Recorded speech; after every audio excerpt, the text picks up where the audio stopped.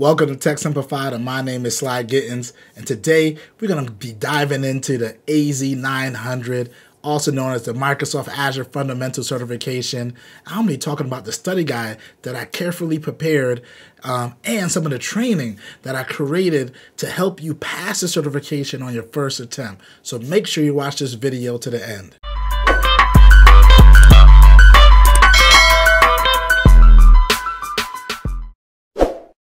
First thing I need you to do is head over to sgtechsimp.com and get to the home page and then click on Access Study Guides.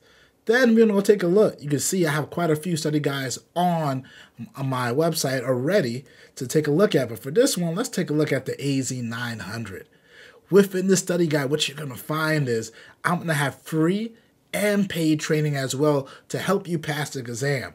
So if you haven't taken a look at my previous AZ-900 exam study prep, take a look at that too. It has over 10,000 views, and you could be the next one, and you can learn a lot. Also, you could take a look at the AZ-900 Learning Path on Microsoft. Is a good place to get started. I find a lot of times it's not enough to pass the exam, but it's a good way just to get the overview of what the exam is about. Right. I also go into a little bit more about how long, if you wanted to take like Microsoft official instructor-led training, it goes into what you can expect for that, and the price tag is a little bit higher. I'm pretty sure it's like $500. But you don't even need to do that. Go to Tech Simplified University and take a look at our course that we have on the AZ-900. And the best thing about it, it's only 25 bucks, but it is a full end-to-end training. With the guide, with the training, you're definitely going to pass.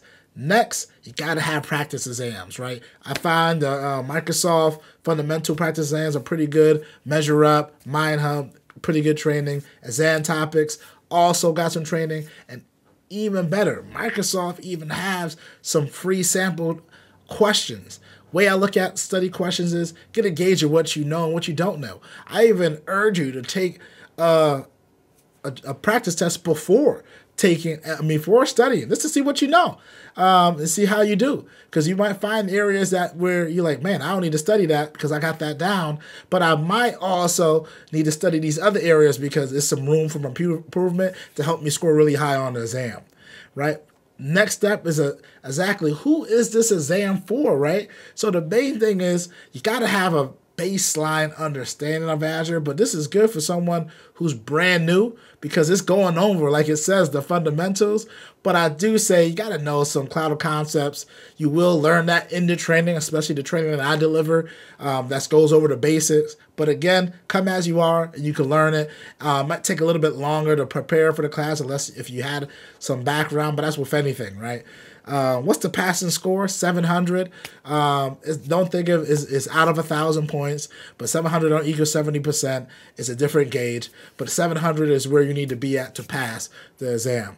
I know when I took it, I think I had about a 900 on the exam, so I missed a few of them. So I'm telling you, the study guide that I made, I've used it. It works. And to be honest, since my first video that I made, over 100 people has passed the exam, right, with the study exam. So, the study guide that I'm showing you today.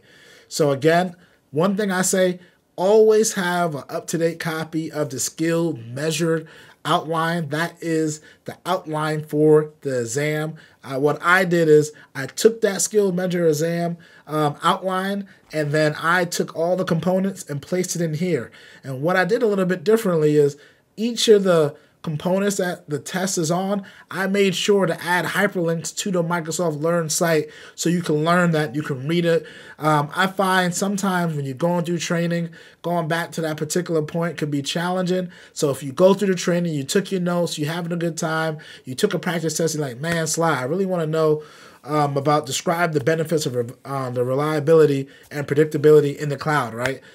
Just go here, click it, read it, and you're all set, right? You don't got to scroll, get to a particular point in a video. You can read it. It's pretty quick, and that's how kind of I leverage it. And as you can see, that's everything you're going to need all in one spot. So why did I create this? Because what I found when I prepare for exams, I used to have all these disparate resources that took so much time to find out where to go, what I need to do next. I didn't really have a flow, right? So what I end up doing is creating this guide to give me that pathway, right? So I can have all my resources all in one area. I don't go anywhere else. I also made it a web page instead of a PDF because it's easier for me to update it to keep it fresh. One other thing that I would recommend, if you have OneNote within your Office 365, open up a couple of tabs, create an AZ-900, track all of your practice tests in there, some questions, pick your notes in there. It's fantastic. If you don't have OneNote within your Office 365, leverage a Google Docs. It's free. You can leverage that just as you use OneNote. I find OneNote to be a little bit more intuitive in terms of studying and prepping because you can put stars, you can have checklists, you can drag files. There's a little bit more free range than the restriction in Google Drive. You can also use a tool called Asana. I used to use that back in the day, which is fantastic. I got a free version, but that's like a project management tool, more of a note-taking tool. You also can use Evernote. That's another one that's pretty good if people still uses that to study here. But I gave you everything. You will pass the exam with this study guide. You just got to follow it, and it's going to work. So make sure you bookmark sgtechsimp.com because not only do I have these rockstar study guides, I also have training, and I'm building out the training curriculum as we go on, so you start seeing more and more training. We also have the Women in Tech series where I share information via interview styles, right? It has a video version, it has a podcast version, and I'm talking to CEOs, I'm talking to authors, I'm talking to senior engineers, developers, tech people within, finance people within tech companies, business decision makers, cloud engineers, cloud solution architects, everyone there. And they're sharing the gems on how they succeeded within their business, in their career, and in their lives. Because I feel like not only do I need to educate you from the tech, you need to understand the soft skills. So we're going to have more training on that. So stay locked in to Tech Simplified. Make sure you subscribe. Share this with a friend because that's the only way I keep creating content is for people like you. So thank you so much and good luck on this exam. And make sure you drop me a note on LinkedIn. I'm out. Peace.